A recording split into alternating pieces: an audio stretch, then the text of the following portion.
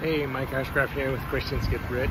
Today I want to talk about inflation. We're having some extraordinary inflation. 9% here in America right now, and it's terrible.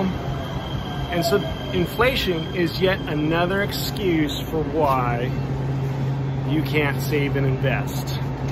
You already had a hard enough time making your budget work. Please stand clear. The doors are closing. And now inflation hits and your budget is even worse. And so you can't save and you can't invest, and this is what you say. So I want to give you some tips on how to beat inflation. I have 3 tips today. There are many, many more. Put in the comments if you have another one. All of my tips start with a B and they're it. And the first tip is bus it. So you can see I'm getting on the metro train here in Los Angeles, and by going on the bus and on the train, I am literally saving about $100 a month. You say, well, that's not too much. That's $1,200 in a year. And $1,200 in a year is something you can invest. Bus it. Somebody says, oh, but it wastes too much time. Well, what I do is I get at my computer and I read my books and I pray. I even network. And so I make use of the bus time, so it's not a loss of time. Bus it. Second recommendation for you is to brown bag it. Bring your food from home.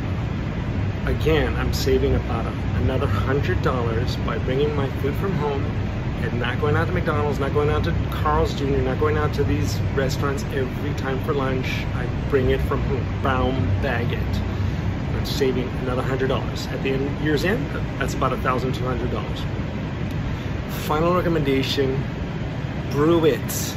Don't get those expensive coffees at Starbucks. Brew your coffee, and you can still get that pick-me-up and not be paying out so much of your money.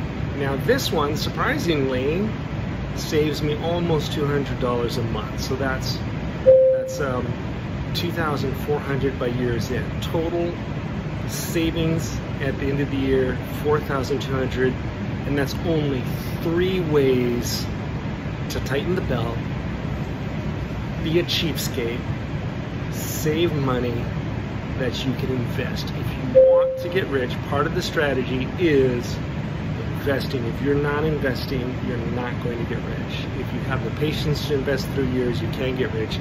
And so I hope these strategies are helpful. You put in the comments, hit the like button, hit the subscribe button, put in the comments what you do to save money, give some suggestions to your fellow viewers. We'll catch you next time on Christians Get Rich.